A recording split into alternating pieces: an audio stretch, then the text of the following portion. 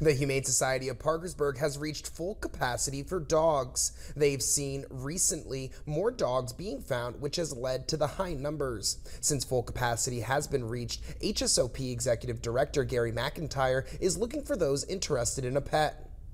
If you're interested in adopting, this is probably a great time. We are running a special that started today and will run through the weekend of $50 for a dog, $20 for a cat, and that doesn't apply to puppies.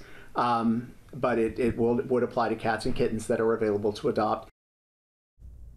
If you are not able to adopt, McIntyre says you can donate food or sponsor a dog to help the cost of adoption for a family that might be looking.